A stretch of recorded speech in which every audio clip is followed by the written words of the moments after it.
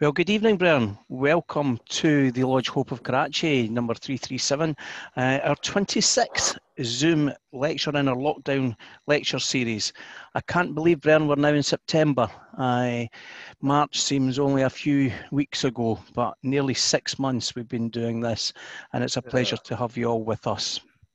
As usual, Brian, can I remind you of the Grand Lodge of Scotland guidelines for Zoom meetings? Please ensure that you've got your video working and you have a name in front of you so I can recognise you. That would be very much appreciated. Can I ask you all to sign the virtual tile on our Facebook page? And if there's any questions, for our speaker this evening, Brian, have you heard any of I've just said? No. Yeah, okay. If you've got any questions for our speaker this evening, I can ask you to put them into the chat room. As usual, we will be recording this and it will be uploaded to our YouTube pages later on this evening. Brian, many years ago, I served in the Royal Air Force, as many of you know, and I was in one of the registries in the big house at RAF Rhindallen. And for 9 months of the 12 months I served there, this civilian came with a bunch of envelopes that needed to be posted. And I've posted them with a lot of moans every month because I thought, this isn't military, this is some civvy giving me this 100 and odd envelopes. At around month 10, I found out there were actually billets for the Lodge Star of Saxony under the United Grand Lodge of British Freemasons in Germany. And as soon as I found that out, I was then able to go to 3 or 4 meetings in Germany. So it gives me the greatest of pleasure to welcome one of our German brethren to us this evening, Brother Rolf Keil. He's been a member of the craft for 33 years. And he's been a member of a Scottish lodge since 2009 when he became an honorary member of Lodge Friendship 1712 over in Edinburgh. He's a past master of his mother lodge and he's the Deputy District Grand Master in the province of Hessen. So it gives me the greatest of pleasure to welcome Brother Rolf this evening to give us an insight into Freemasonry in Germany. Please enjoy, Brian. Thank you very much. First, let me try to share my screen with you.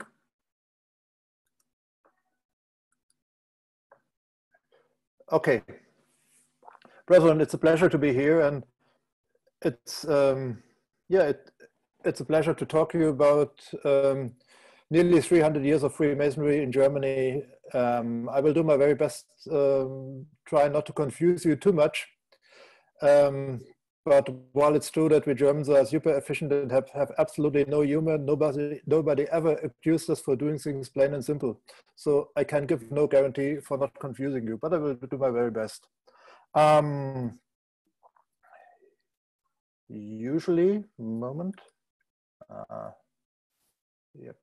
usually when we talk about the craft in Germany, the first thing that comes to our mind is the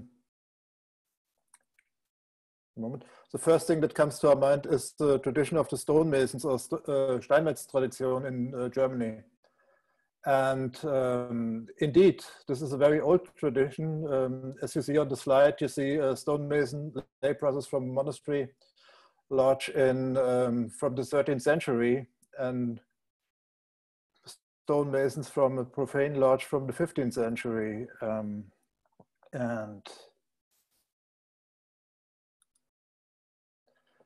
what you see here is the seal and the coat of arms of the lodge in Strasbourg, which is one of the main lodges, which was one of the main lodges in German territory at that time. And you see, you should see, yes. At the time of the Steinmetz stonemasons, there was 4 main lodges in Germany, which was Cologne, which was Strasbourg, which was Bern for Switzerland, which was Vienna for Austria. And the white lines mark the spheres of influence of these grand lodges, as you can call it. But although it's true they had an esoteric knowledge, they had a secret handshake. And they had a kind of a grand lodge system and statues very much alike the Shore statues. There's no direct link between the the tradition of the stonemasons and the craft as we know it today. So I will focus on the craft as we know it today. And when I talk about the foundation of the craft in Germany, we need to take a look at a map, a political map at this time. What you see here is the crown of the emperor, and then you see a very colorful entity. This is the Holy Roman Empire of the German nation. And within this empire,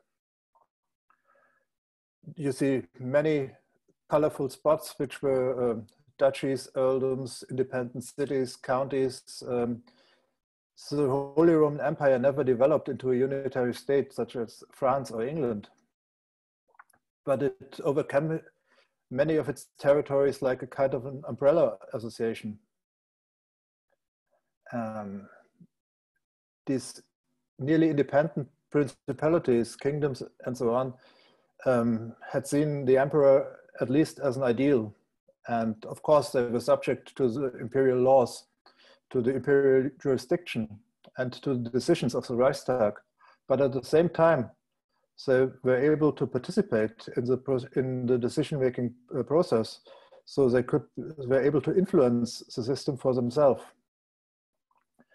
Voltaire, French brother with good wit, described this Holy Roman Empire as he said, this corpus, which still calls itself the Holy Roman Empire, is in no way sacred. Nor is it Roman, nor is it an empire. This was pretty true. So let's see. I will focus on the craft at the beginning. And here you see on the slide Count Albrecht Wolfgang von Schaumburg-Lippe. He was the first German Freemason which we know of. He was made a Freemason in 1723 in London, and his name can be found in the minute book of Lodge Hammer and Crape in the year 1725. The next one we know of is a Brother Tuanus, or de Thom, who was appointed as a provincial grandmaster for Lower Saxony, but it's very unsecure if he ever reached his province because he's left absolutely no trace in history. And the same can be said for 11 gentlemen, German brothers who received a charter for a lodge in Hamburg in the year 1733. Again, there's no proof that this lodge was ever founded. However, Freemasonry at this time was known in Germany. This is the oldest book we could find in German language, which is Pritchett's Masonry Dissected, in translation from 1736. So there must have been Freemasons at this time in Germany, but we have no proof of a lodge existing. What we know is a year later, a lodge was founded in Hamburg, which was called the Loge d'Hamburg, and later it changed its name to Absalom to the Three Nettles. This is the oldest lodge in Germany still in existence, and this lodge is from particular importance for the craft in Germany, since already in the first year of its existence, it was able to carry out the initiation of Crown Prince Frederick for Prussia after King Frederick II into the craft. And this happened because the Count of Schaumburg-Lippe, which we already know, participated in a table talk about, at the King's table about Freemasonry, where he defended the craft and where he said that he was a member of the craft, and this caught the attention of Frederick the Great, who wanted to become a Freemason also. In the year 1740, Georg Wilhelm von Oberg, the worshipful master, traveled to London, where he received a charter for his lodge with the number 108, and he received the title as an English provincial grandmaster for Hamburg and Lower Saxony. After his return, he established the Provincial Grand Lodge and established further lodges throughout the area. The initiation of Frederick II cannot be overestimated for the success in Freemasonry in Germany. Immediately after his accession to the throne, the king publicly declared himself as a Freemason, and he set up his own lodge, and he allowed him to do so further on. Yep. In September 1740, a lodge was opened in Berlin, and this is the current mother lodge to the Three Globes. You see the foundation document and you see the seal of the Grand Lodge here.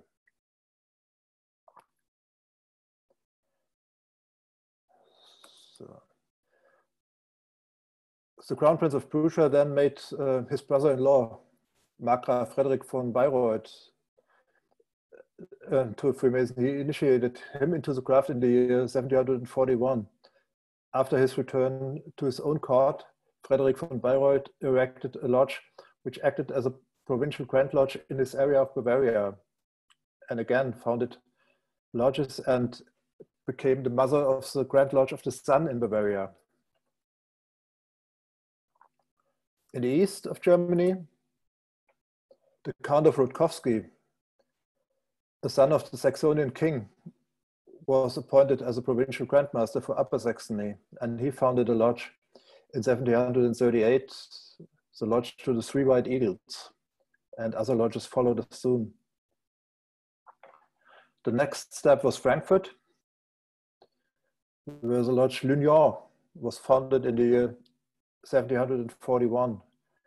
We have the foundation document, and we have the jewel of the lodge and the attendance book.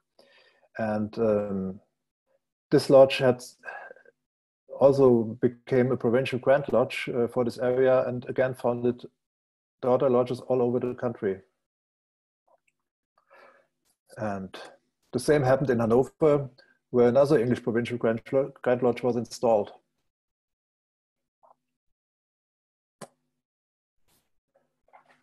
But apart from the English influence, very shortly after the foundation of the first lodges, the French influence also came into fore.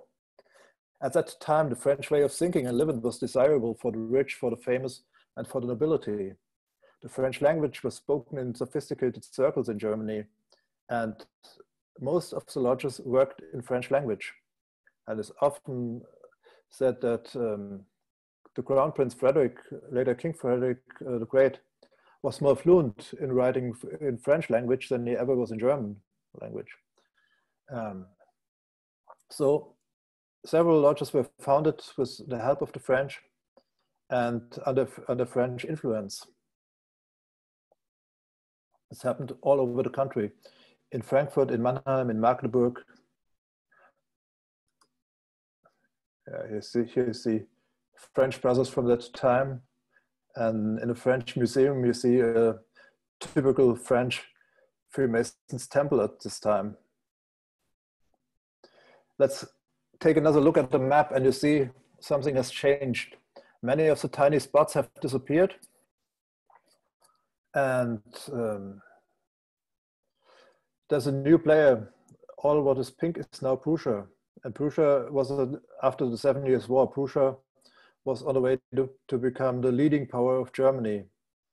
This is very important for the further development of the craft in Germany, because it took a very, very different path. The red spots you see here on this map show you the central points from where Freemasonry was rolled out: Hamburg, Hanover, Berlin, Leipzig, Bayreuth, and Frankfurt.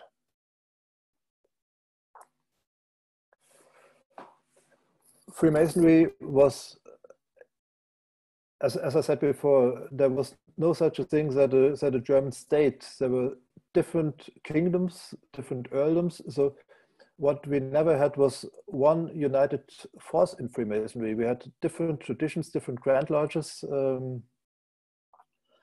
but there was one force which could have been able to unite all these different Grand Lodges. And now I'm talking about the High Order of the Knights of the Holy Temple of Jerusalem, better known as the Strict Observants. And at this time, I thought to myself, you can't talk to Scottish brethren without a Scottish twist in your speech, and here it comes. Ramsay, a baker's son from Ayr, born in the year 1681, changed the face of Freemasonry forever. His name was Charles Edward Andrew Ramsay.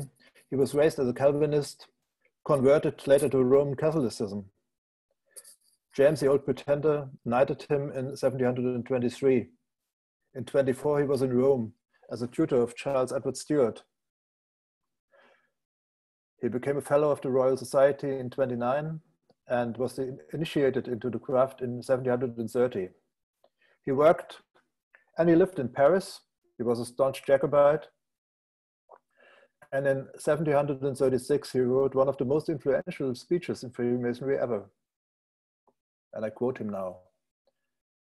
In the times of the holy wars in Palestine, several princes, lords, artists associated swore to re-establish the temples of the Christians in the Holy Land and to use their science and their goods to bring back architecture to its pristine institution. They recall all ancient signs and mysterious words of Solomon in order to distinguish themselves from the infidels and make themselves known to each other. Ever since then, our lodges in all countries were called the Lodges of St. John. Prince Edward brought back all his Masonic brethren and his colony of adepts settled in England. And having ascended the throne, he declared himself a Grand Master of the Order. And from that time, our brotherhood took the name Freemasons. And furthermore, he said, from the British Isles, the royal art is now repassing into France, which will become the center of the order. And he went on, so your obligations imposed to you by the order are to protect your brothers by your authority, to enlighten them by your knowledge, to edify them by your virtues, to suffer them in their necessities, to sacrifice all personal resentment, and to strive after all that may contribute to the peace and unity of society.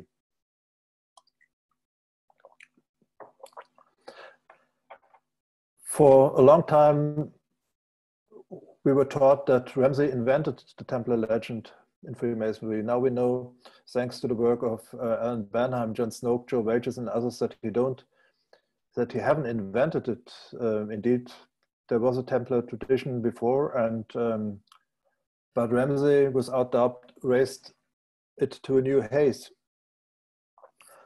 An interesting question for another evening could be, why was Ramsay so successful? And to answer this, we might have to recall that at the time of Ramsay's speech, there was a huge, really huge exile community of Jacobites in France, mainly Irish, but also English and Scottish Jacobites, with their own Masonic tradition as well.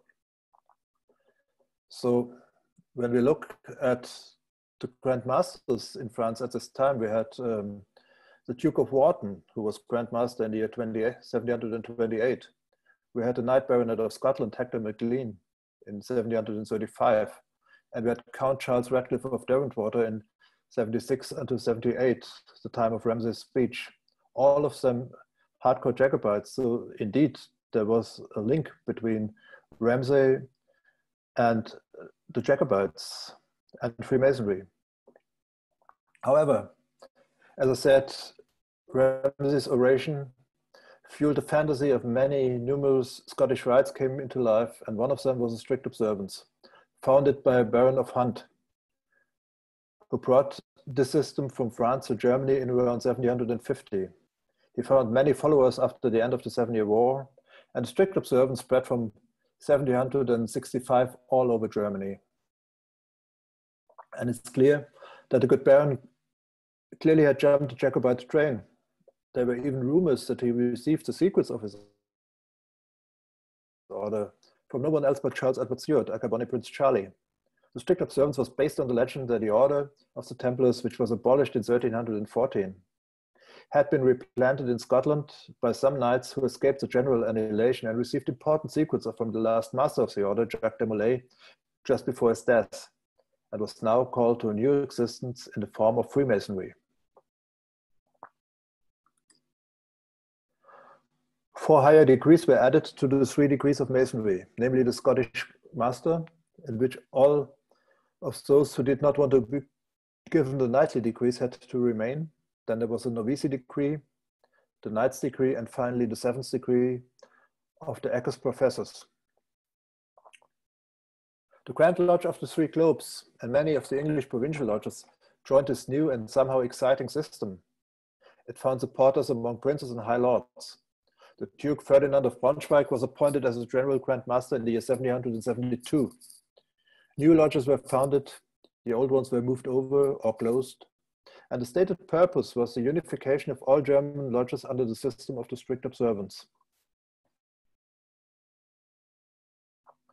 The system had at first glance a lot of impressive assets because of the pompousness of its appearance, by the high personalities associated with it, and by the mystery of its organization. The representatives of the strict observance had invoked unknown superiors. They had promised their followers important information about the craft, which was to prove that only their understanding of Freemasonry was genuine and all other Masonic ways were wrong. But after a while, when the mysterious superiors did not want to appear, when the information of Masonic secrets could not have been revealed, disillusionment gradually arose. And the followers of the old ways in Freemasonry reappeared on the stage, declaring the whole new system a great fraud. Some supporters of the strict observance were also dissatisfied. If they did not want to be allowed to participate in the privileges of the higher degrees, and so the whole system started to crumble. Some other reasons as well. The Grand Lodge to the Three Globes had joined very early in the year 1765. However, it faced a fierce opponent in one of its former superiors. Johann Wilhelm Kellner von Zinnendorf. Originally, he had been a supporter of the strict observance. Then he had thrown himself over with his Grand Lodge. He had contacted Sweden, and he received from Sweden the files of the Swedish Rite and the Charter. And based on this, he independently built lodges.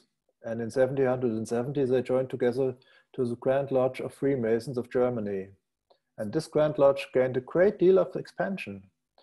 In 1774, Zinnendorf's Grand Lodge entered into a treaty with England, according to which all of the English provincial lodges in Germany were to be transferred successively. This contract did not come into play in the planned way, but it may well have been a concern of the Three Globes, that they going to lose their superior status to the new Grand Lodge, and so the leaders of the Three Globes started to feel uneasy with the system of the strict observance.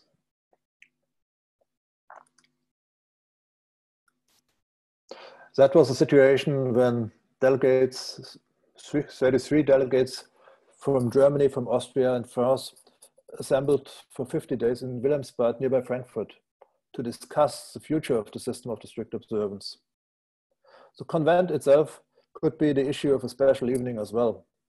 We have the secret protocols that show superstition, credulity, enthusiasm, intrigues and nightly talks, brave men, adventurers and rogues.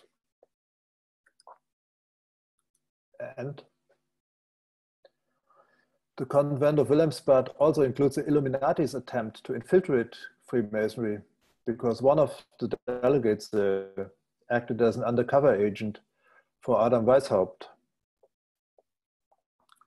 At the end of the convent, the legend of the Knights Templar heritage of Freemasonry was buried, and the strict observance died shortly after its funeral. It survived somehow in the rectified rite, but again, that's another story for another evening.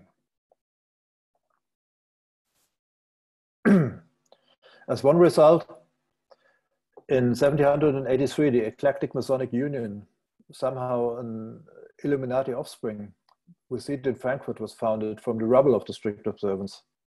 And its aim was to bring Freemasonry back to the old deistic system with only 3 degrees.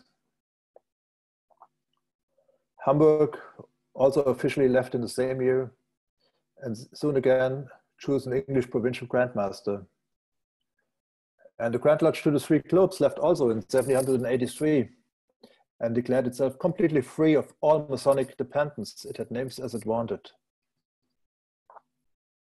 So Thus ended this period in German Masonry, and the time until the end of the century was generally devoted to consolidation within each Grand Lodge, with reform on the agenda in usage and in ritual.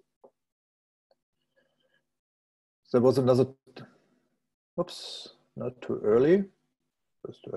There was another broke in the Three Globes, and in the year 1797, another Grand Lodge was founded, which was the Grand Lodge Royal York zur Freundschaft, called Royal York because they were able to initiate the Prince of York in the year 1760. So we had at this time 3 Grand Lodges in Prussia: the Swedish Rite, the Three Globes, and Royal York zur Freundschaft. Freemasonry in Germany was never designed to be open for the common man. Even at the times before World War I, when the craft was most popular in Germany, there were never more than 80,000 Freemasons in Germany. And perhaps of the early ties to the Prussian court, chiefly men of the gentry, nobles, officers, later on poets, artists, literati, and much later merchants joined its ranks. 2 of the German emperors were Freemasons, and the craft in Prussia gained profit out of this connection. The Prussian Grand Lodges were granted a special privilege in 1798. In particular, all other Masonic and other lodges of the Masonic order should be considered forbidden, tolerated under no pretext in the Prussian lands. And as a result of this, Freemasonry was shown a very specific path for the largest German state, Prussia, which were of decisive importance for the further development of the craft in Germany. One important landmark was the 3 Prussian lodges admitted only men of Christian faith into their ranks. Now we have Napoleon on the gates. This was Royal York zur Freundschaft. We have Napoleon on the gates. Sorry, Brethren. What you see here in pink is under Napoleonic influence. And you see nearly all of Germany was under Napoleonic influence except Austria. And this also brought new conditions to the Masonic relationships in Germany. In the parts of the country occupied by the French, the influence of the Grand Orient de France was felt by the establishment of lodges in Frankfurt, in Hanover, in Hamburg, in Lübeck. The Saxon lodges were forced to join together to form a Grand Lodge. The Bavarian lodges had to do the same. The Provincial Lodge of Hamburg had to give up its ties to England and declare itself an independent Grand Lodge in order to evade the annexation by the Grand Orient. And for the Kingdom of Westphalia, another Grand Orient was established in Kassel.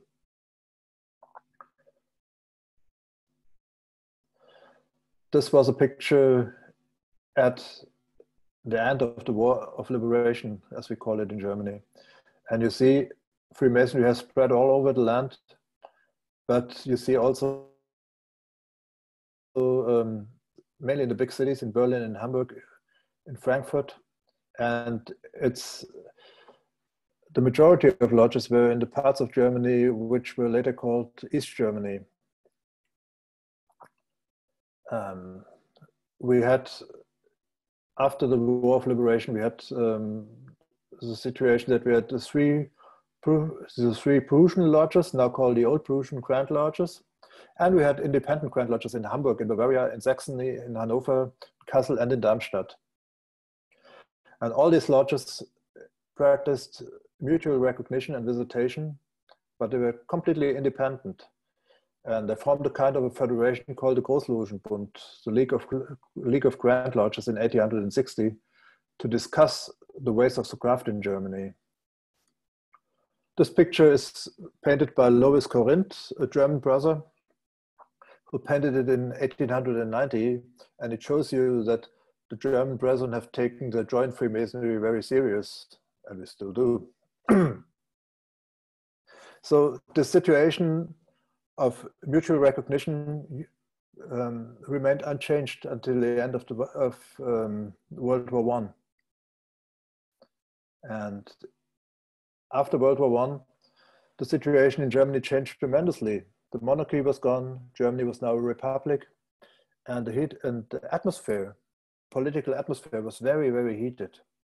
And there was massive anti-Masonic attacks launched by the Roman Catholic side as well as the rising Nazi movement. And on the picture here, you see the church and Freemasonry on the shoulders of the common man fighting. You see a leaflet, Kampf der Freimaurerei, fight against Freemasonry. You see a Nazi brochure, and you see an initiative to ban all secret societies and Freemasonry, of course. And the craft was in no way prepared to handle these attacks. Since time immemorial, there has been quarrels between the so-called Old Prussian lodges and the other Grand Lodges in Germany, which call themselves the humanitarian Grand Lodges, to mark the difference to the strictly Christian Grand Lodges of Bourgeois. And after World War I, this friction had grown deeper. One main issue was, of course, the Jewish question. As I said before, the Prussian Grand Lodges admitted only Christian men into the order, while the other Grand Lodges were open for Jews.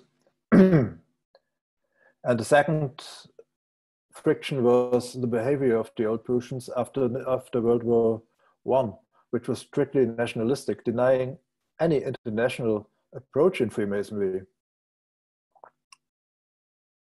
Also, it's simplifying the subject. It's not wrong to state that the Old Prussian Grand Lodges felt that the loss of World War I was a national disgrace, and they have seen the Treaty of Versailles as very unjust, especially by giving Germany the full liability for the war. And that view was shared by the large majority of German population. The Prussian Grand Lodges had strong ties to the German Emperor, as we've seen. They have had difficulties to adapt the situation of the German Republic. And so the Old Prussian Grand Lodges had chosen a way of isolation and refused any contact to Masonic bodies of the so-called enemy powers. And in 1922, the Old Prussian Grand Lodges stepped out of the League of Grand Lodges and justified the step, and I quote, with the pacifistic and cosmopolitical views of the other Grand Lodges and their attacks against the standpoint of the Christian Grand Lodges and in the Jewish question. In my opinion, this argument reversed cause and effect, for it was the Old Prussian lodges which left the common ground of the craft, laid down in the old charters of 1723, by refusing Jews the privilege of joining the craft. Some Christian Grand Lodges went a step further and shut their doors for anyone, except men with a proven Aryan heritage. And with the changes of the time and the Nazi Party on the horizon, some Grand Lodges tried to cope with the situation and find an agreement with the new leaders. What you see here is the last declaration of the Prussian Grand Lodge Royal York zur Freundschaft, which was at this declaration no longer the Grand Lodge Royal York zur Freundschaft. And it styled itself as the German Christian Order for Friendship. And I translated points 6 and 7 on the declaration for you. It shows you that only German men of Aryan descent can be members of the order. Jews and Marxists were excluded. And no more vows of secrecy in the German Christian Order for Friendship. And nearly the same happened with the other Old Prussian lodges as well. Moment. At the 12th of April in 1933, the Grand Lodge of the Three Globes wrote to the executives of the National Socialist German Workers' Party, "We have decided to change the name of our order to National Christian Order Frederick the Great. Since a year, the relations to the German lodges which initiated Jews or men from Jewish descent have been definitely abandoned. The vast majority of our members count itself by attitude and by conviction as followers of the German National Socialist German Workers' Party, and the leaders of our orders are blessed by the same spirit. Let us think for a while, brethren." However, the drift of the Old Prussian Grand Lodges by membership, the vast majority of brothers in Germany, towards the extreme nationalists, has put pressure to the other Grand Lodges as well, because they were attacked as not trustworthy, unpatriotic, etc. And as a reaction, some of the Grand Lodges try to adapt themselves to the zeitgeist. Resistance against the coming Nazi regime came from two small Grand Lodges, both of them not recognized by any of the other Grand Lodges in Germany. This was the Freemasons Union of the Rising Sun and the Symbolic Grand Lodge of Germany, together probably 2,600 brothers. A unique position was held by the Grand Lodge of the Eclectic Union in Frankfurt. This Grand Lodge had two Jewish Grandmasters between 1901 and 1918. It was open for men of every creed, and it always supported the idea of Freemasonry as something of a world-spanning movement. And so the Eclectic Union was the first of the recognized Grand Lodges, which had tried to re-establish contacts with the French Freemasons in the year 1927. It therefore was shunned by the other Grand Lodges and the public opinion. And the last elected Grand Master of the Eclectic Union, Brother Ganser, steered his Grand Lodge together with the Grand Lodges of Hamburg and Bayreuth towards negotiations with the United Grand Lodge of England in the year 1932 in order to re-establish Masonic contacts. Those negotiations with the United Grand Lodge of England were answered by the old Prussian lodges. They severed all ties and did not recognize them any further.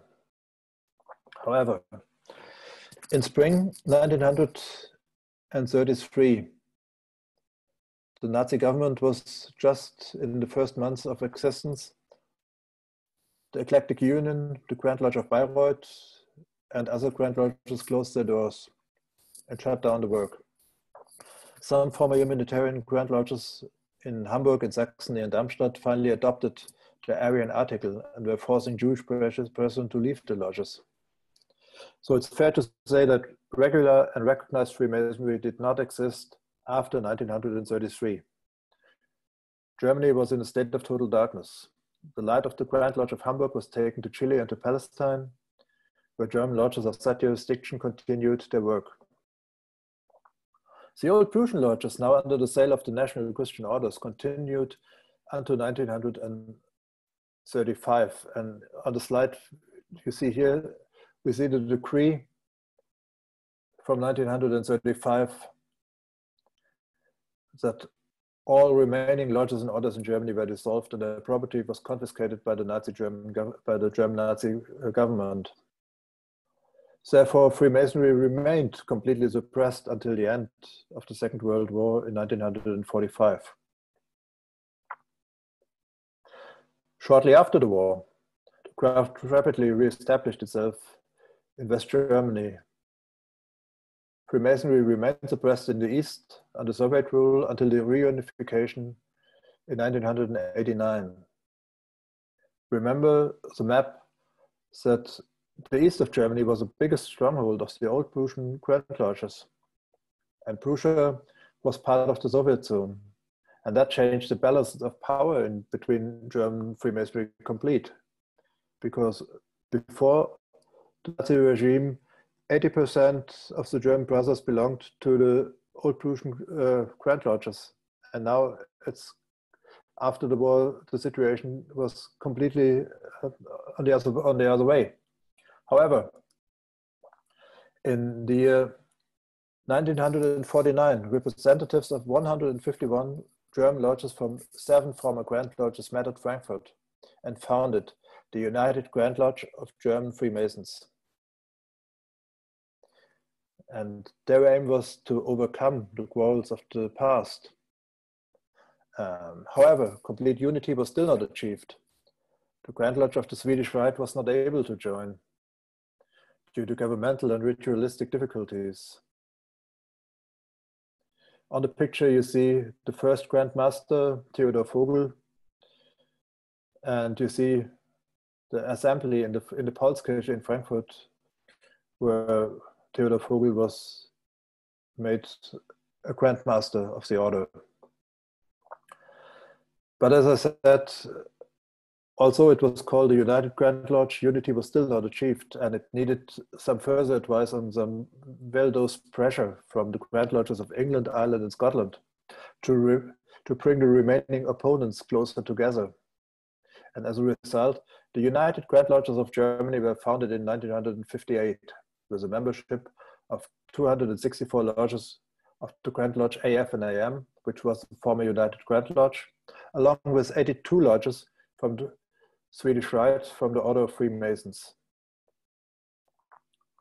The basis of this unity was a Magna Carta, which passed the sovereignty to the United Grand Lodges, but maintained the two forming bodies as Grand Lodges as well. In the following step, the Grand Lodge of the Three Globes, which had now been re-established in Berlin, joined the United Grand Lodges as a third Grand Lodge in 1970. Since the end of the Second World War, a large number of English-speaking lodges had been founded in Germany by stationed American, Canadian, or British groups. And these lodges formed themselves into two provincial Grand Lodges, namely the American Canadian Grand Lodge, AF and AM, and the Grand Lodge of British Freemasons in Germany. Whereupon they both affiliated with the United Grand Lodges and in 1970, the status of the three latterly joining Grand Lodges was changed under an amended Magna Carta. So, German Freemasonry has a unique system of 5 largely independent Grand Lodges bonded together under the roof of the United Grand Lodges of Germany, united to form one sovereign grand body. This unification was designed to accomplish 2 basic goals. First, to facilitate the need to regain recognition for German Freemasonry after the World War II. And second, to unite the different Masonic systems existing in Germany under one common roof. The Magna Carta, the constitution of the United Grand Lodges, provides a legal framework. The governing body of the United Grand Lodges is a Senate, composed of members elected or appointed by their Grand Lodges based on the proportionate membership representation. And you see the Grand Lodge AF and AM have 5 members, Grand Lodge of the British Freemasons have 3 members, of the Swedish Rite have 3 members. All the other Grand Lodges have 1 member in the Senate. And as I said, within the United Grand Lodges, these 5 Grand Lodges are autonomous. They govern their own internal affairs, but of course, there are specific restrictions are placed on their activities. They cannot individually preempt the rights of the United Grand Lodges.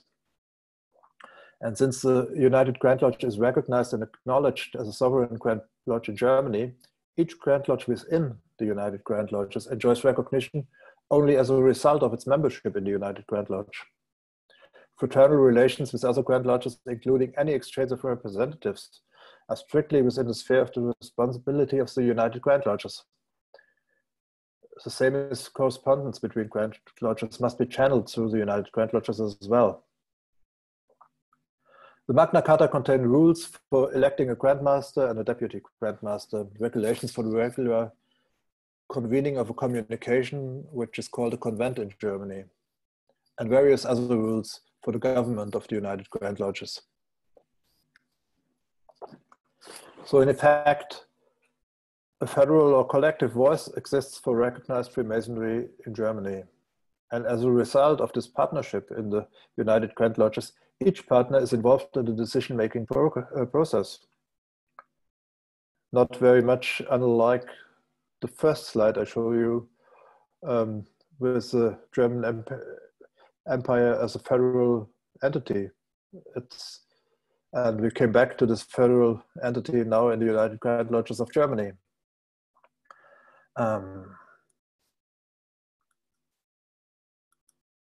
Here you see the first Grand Master, Theodor Vogel, and you see our current Grand Master, Christoph Bosbach. And it is a very unique system. It's sometimes a nerve-stretching system because it needs a whole lot of permanent negotiations between the partners. But as I mentioned before, nobody ever accused us of making things plain and simple. So but it works. And also the peculiar system of the United Grand Lodges had its efforts as well. We have the freedom to visit very different rituals. We have the freedom to learn very different aspects of the craft because of the traditions of the old Grand Lodges. And after 220 years of permanent quarrels, we have found a peaceful solution for our own mutual benefit. There are around about 15,000 regular Freemasons in Germany now, organized in 500 lodges. By far the biggest Grand Lodge is AF and AM, followed by the Swedish Rite, followed by the Three Globes and the American Canadian Grand Lodge and the Grand Lodge of British Freemasons in Germany, which has since a few years a Scottish Lodge as well, Sissel and Saltire, working a Scottish ritual. So, brethren, the craft is lively in Germany, and we do public evenings once a month in my lodge, and we have many young men of very good education waiting to join our ranks. So I'm very optimistic for the future of Freemasonry in Germany. However, in the time of Corona, our lodges has been closed, as well as your lodges. But tomorrow we will have our first physical meeting since over half a year. So I'm really looking forward to our first degree work under Corona conditions. I will keep you informed if and how this has worked. Brethren, I have had to run over 300 years of Masonic history in just a few minutes. I happily await your questions, your suggestions, and your comments. Thank you very much for your attention. Brother Rolf, Keil, thank you so much on behalf of the members of the Lodge Hope of Karachi and all our visitors here this evening. Yes, a very interesting subject, and the questions that we already have for you in the chat room pay testament to that. So I will try to scroll back up for you and ask the first couple of questions. The first one that I did see, Rolf, early on in the presentation, you showed a jewel from Frankfurt, and it had the letter Yes. G within it. Do all the German lodges use the letter G? No. This is part of the, as you see, Frankfurt is founded as a provincial Grand Lodge of England, and though they have the letter G in it, but not all German lodges have the letter G. Okay, thank you. The next question, Siva believes he heard you say when you referred to the 15th century lodge as profane. He's curious why you called them profane. Well, it's a German usage. All what is clerical is let me put it this way. Profane in German language marks the sphere outside of religion and outside, just civilian. I could have used civilian lodge as well. Okay, I think that will answer Siva's question. One from Bob Scott. In the slide on the lodge in Frankfurt, number 11, the jewel shows two hands shaking with a third from above, as if supporting the two. What is the significance of that? That's a pretty good question. I can't answer this, but I will ask the historian of the Grand Lodge of the Lodge Unity in Frankfurt, and I give you the answer in the chat. Brilliant, thank you. From Dr. Douglas Nichol, I'm trying to find out more about the Masonic career of James Keith, younger brother of the Jacobite Earl Marshal James Keith. He was a General Field Marshal of the Royal Prussian Army under Frederick der Grosse, Frederick II. He died at the Battle of Hochkirch in Saxony. I know he had a fairly extensive Masonic history, both in Russia and Prussia, but haven't been able to find very much. Can you guide me in the direction of any information on this? He came from the northeast of Scotland, where Douglas is provincial Grand Master, and William I donated a statue to the town of Peterhead. I had my photo taken beside it when I became Provincial Grand Master of Aberdeenshire, and no doubt Douglas will share that photograph in the Facebook pages later this evening. And he also goes on to say it doesn't matter if the information is in German. Yes, that's a good thing, because indeed there is a book, a very good book about the early Prussian lodges, where we found, where I'm pretty sure we were able to find information about brother keys. And I'll send you the link later on. That's brilliant. I'm sure Dr. Douglas Nick will be happy with it. And it's open. It's open for research. And I'm sure your paths may cross in Edinburgh, where ours did, on one of those public houses on the Royal Mile, and I'm sure he'll buy you a wee whiskey in return. Another question from Siva for you, Rolf. If the Swedish Rite couldn't join the Grand Lodge in 1949 due to ritualistic difficulties, apart from possibly political, what was the nature of the ritualistic differences? Were these of a religious nature? Yes and no. Two main reasons. One reason is that the Swedish Rite at that time was strictly a 10-degree system, and they were not able to join an organization which unites the 3 degrees of craft masonry. So, and they changed the system a little bit to make this possible in '58. Okay. So this was the main thing, and the other thing has changed. Still you have to recall Jesus as a Grand Master of the Order, but as part of the United Grand Lodges, the Swedish Rite is open for visitation by anybody who is a regular brother in the 3 degrees. Okay, thanks, Rolf. A question from Ian Smith.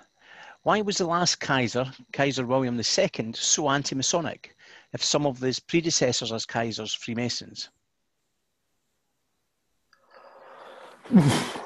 Can't really answer that.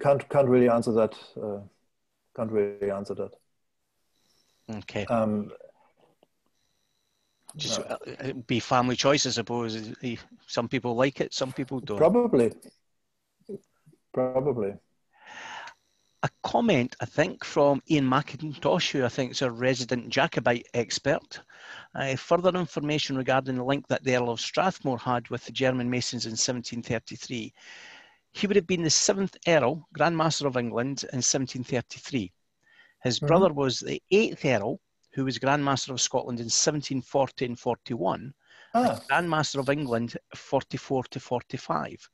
All the Strathmores were Jacobite supporters. That's quite interesting. So, a comment from Claudio.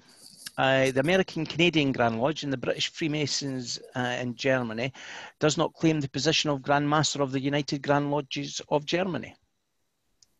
Usually the Grand Master of the United Grand Lodges is either from the Grand Lodge AF and AM, or from the Grand Lodge of the Swedish Rite. Somehow they always found a solution for that, and probably the Senate could have voted for another person, but it haven't. Yeah, so. And possibly length of service in country as well. It wouldn't make it practical. No. That leads on very neatly to a question from a recently retired serviceman who I've got no doubt actually served in Germany at some point during his career. Now that the British forces have moved out of Germany, is the Grand Lodge of British Freemasons still able to function? Do they have a healthy membership? Yes. Well, it's the definition of healthy, but many German brethren have joined the British Grand Lodge, and they even has established some new lodges with a mixed membership.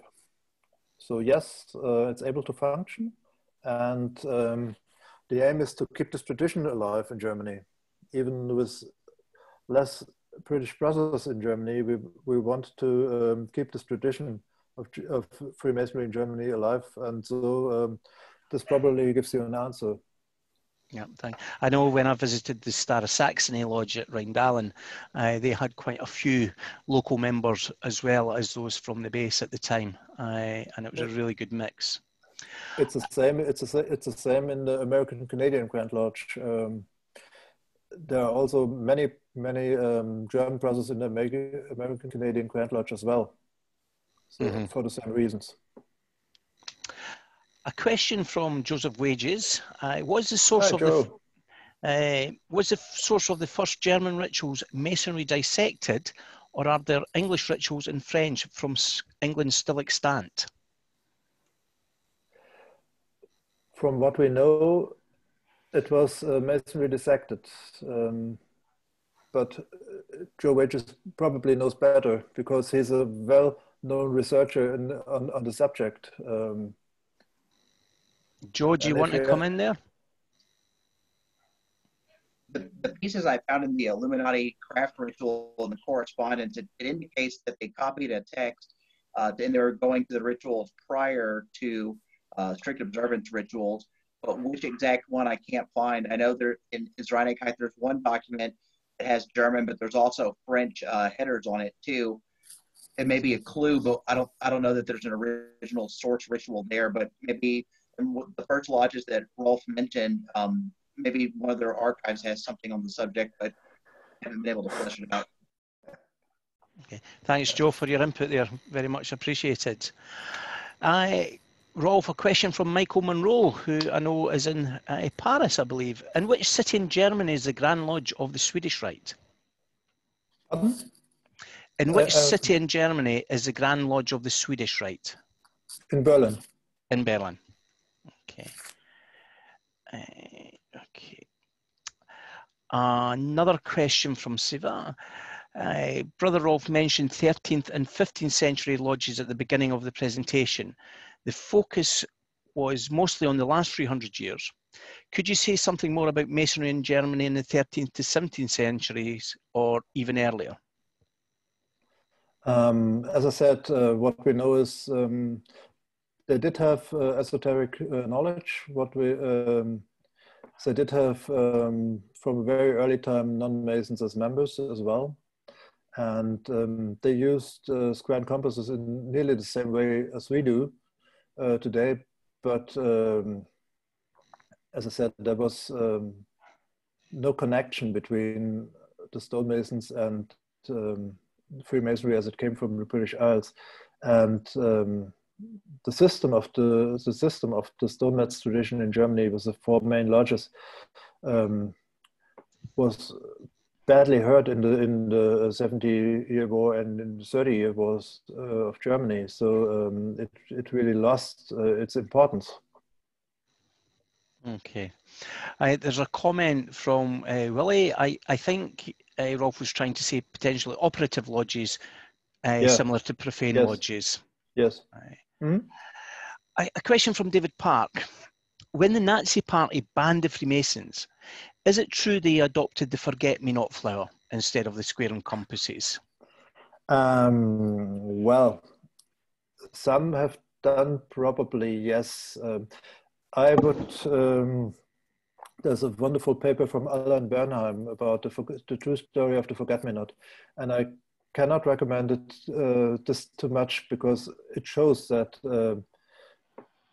the forget-me-not as a symbol might have been in use in a very, very small percentage of German brothers, but not as a commonly used symbol.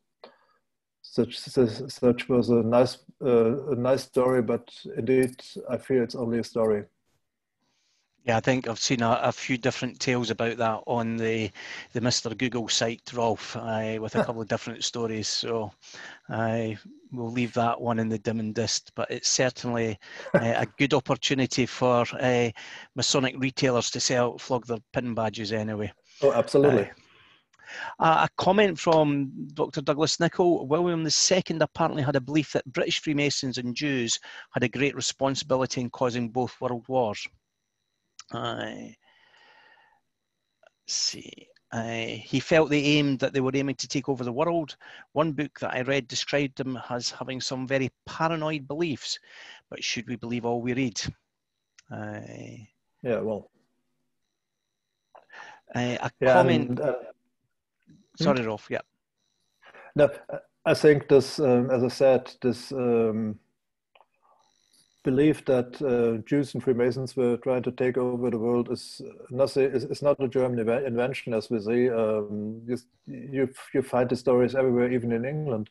But indeed, at that time, I was talking about the end of the Weimar Republic. It was a public belief in sophisticated circles in Germany as well. Yeah. So, yeah. I think the final comment for this evening, Rolf, I'll leave with Jay DeCosta, who says Hamburg would have been hosting the European Masonic Meeting 2020 if it had not been for the pandemic. And it was a pleasure to pass on the mantle to a fine body of Bern. I wish our German Bern all the very best for the future, and I look forward to visiting when normal services resumed. Thank you for a very informative talk. And Derek Elders just put a link on the Forget Me Not story, Bern, in the chat. So Bern, Rolf, once again, thank you so much for a very interesting presentation this evening. I'm sure we've all really got a lot out of what we've heard from you this evening. And I've got a funny feeling the chat this evening will go on quite a bit. Bern, next week I'm delighted to welcome back Brother Mike Hearn, who will talk to us about Freemasonry at sea and the first seaborne lodges in the military. That will be our normal 7 o'clock start. The following week, Bern, I'm giving you early warning that we have a brother from India coming to present to us on the history of Freemasonry in India. However, he has requested that we start at 6 p.m. Edinburgh time or UK time, just so he's not having to wait up till the early hours of the morning. I will put plenty notice on the Facebook that it was a slightly changed time, but hopefully many of you will be able to join us 2 weeks this evening at 6 o'clock instead of 7 o'clock. So, Bern, on behalf of Lodge Hope of Karachi, thank you once again for joining us. And as usual, I will unmute everyone. I will first of all stop Rolf's screen. I'll unmute you so you can say your thank yous to Rolf. So